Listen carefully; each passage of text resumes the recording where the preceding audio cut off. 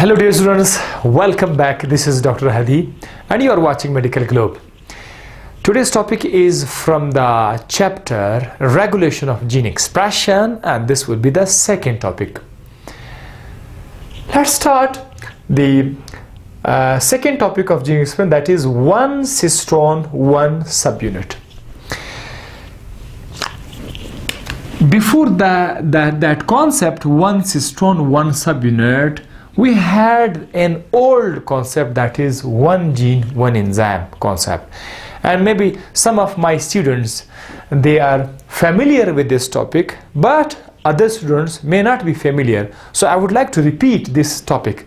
Just a small touch would be given to it. This one gene, one enzyme means that if this is the DNA, if this is the DNA, and there are many genes on that DNA, gene 1, gene 2, gene 3, gene 4, okay? 1, 2, 3, 4, 5, 6. When any one of the specific gene, like this is one specific gene, this is one specific gene. When this one specific gene is copied, not transferred, is copied, and whenever it is copied, it will be copied in the form of messenger RNA. And with the help of this messenger RNA, I would not go into the depth of this topic again. I expect that you have got this topic already. With the help of this messenger RNA, we get a protein, means a polymer of amino acids. Each circle represents amino acid. So this protein is later on the part of an enzyme, So let's suppose I just write this diagram, that this is the diagram of an enzyme E, and how this enzyme was formed. Because enzyme is made of protein, and the information for the protein came from the messenger RNA, and messenger RNA got these information from the DNA. So every enzyme, thousands of enzymes that are present in your body, these enzymes informations are present in the DNA, okay, in the DNA. So what is the name of that topic? That one specific gene produces one specific enzyme, and that was old concept. That is, this is fine, okay, fine. Now we will start another concept. Now there is one question in that topic, there is one issue in that topic. The issue in that topic is that how is it possible that one enzyme codes for one gene, or one gene codes for one enzyme, sorry. Later on, the scientists came to know that in enzyme, sometime there are enzyme, let's suppose this is one enzyme. In that enzyme, this is a single enzyme. This enzyme may contain 2, 3 subunits.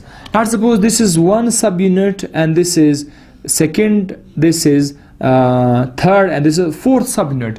There are 4 subunits.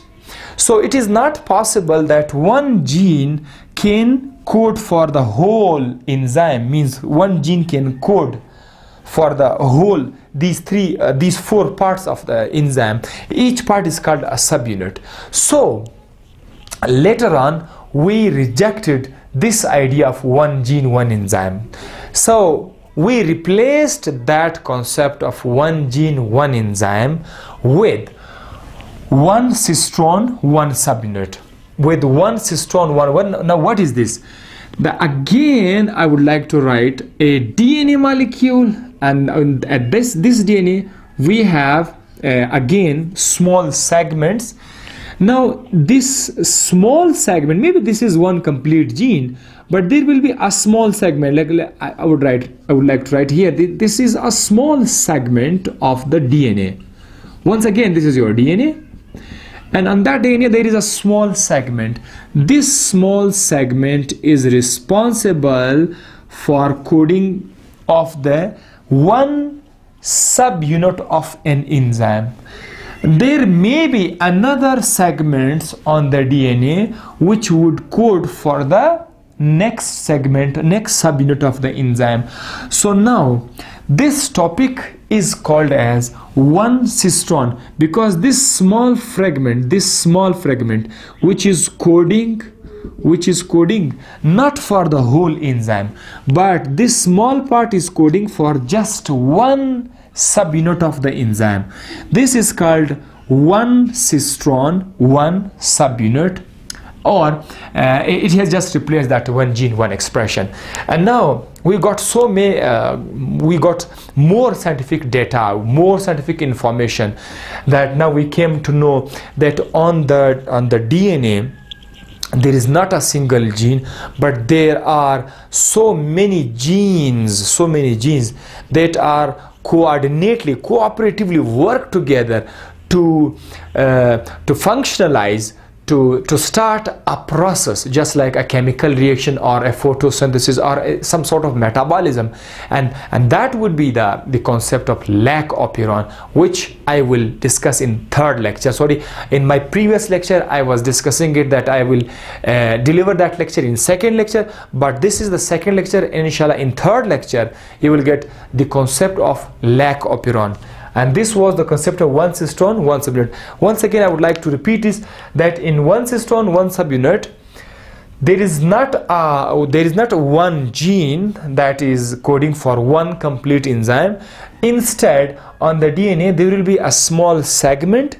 That small segment will code for only one subunit of enzyme. So this small part of the DNA is called a cistron. The small part of the DNA is called cistron. A cistron looks like a gene, but the problem is that it does not code for the whole enzyme. It just codes for one part of the enzyme, and this concept has replaced one gene, one enzyme hypothesis. So thank you very much. See you in the next video. Bye bye.